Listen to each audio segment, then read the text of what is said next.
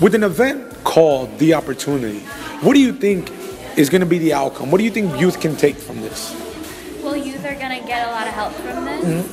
It's going to definitely help them make better choices in their life and see what they were doing wrong and what they can do better.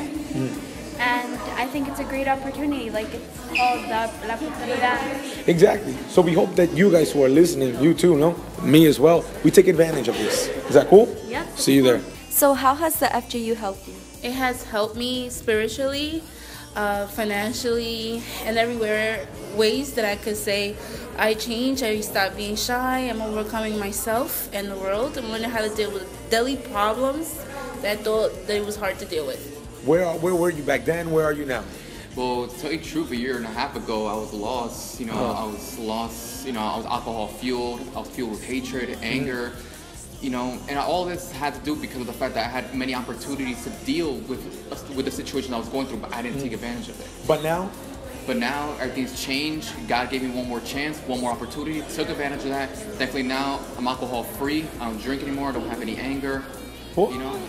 So there you have it. Someone who took advantage of this opportunity.